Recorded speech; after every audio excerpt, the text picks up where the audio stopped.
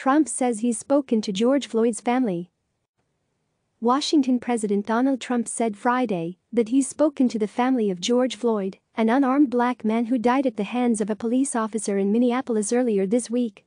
"I want to express our nation's deepest condolences and most heartfelt sympathies to the family of George Floyd," Trump said during a roundtable event at the White House, later adding, "I spoke to members of the family, terrific people."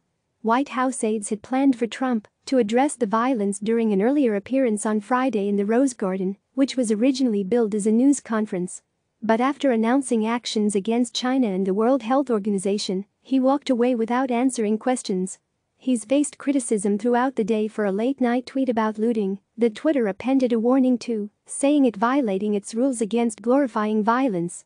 "Any difficulty and we will assume control, but when the looting starts, the shooting starts. Thank you," the president said on Twitter. During Friday's roundtable event, Trump denied knowing the origins of the phrase "when the looting starts, the shooting starts," saying he has heard the phrase for a long time and that he doesn't know where it came from or where it originated.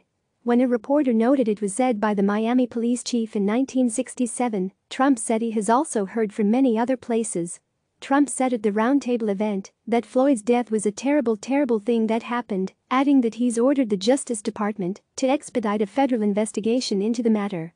"It's a local situation, but we're also making it into a federal situation, and it's a terrible thing.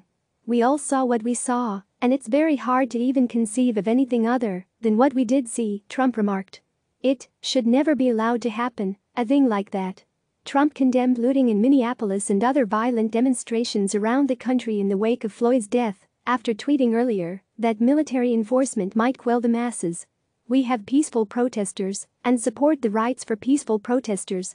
We can't allow a situation like what happened in Minneapolis to descend further into lawless anarchy and chaos," the president said at the roundtable. "The looters should not be allowed to drown out the voices of so many peaceful protesters. They hurt so badly what is happening, and it's so bad for the state and their great city," he continued.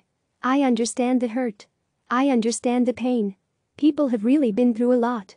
The family of George is entitled to justice, and the people of Minnesota are entitled to live in safety," Trump said. CNN's Kevin Liptak contributed to this report. Click subscribe to receive the latest news.